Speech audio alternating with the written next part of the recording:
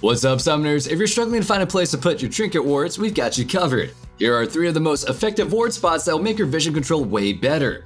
The first ward spot that we'll be talking about is next to red buff. It works on both sides of the map, but what matters the most is your ward's placement. Always place wards on the far side, closer to the red buff, in order to maximize the vision.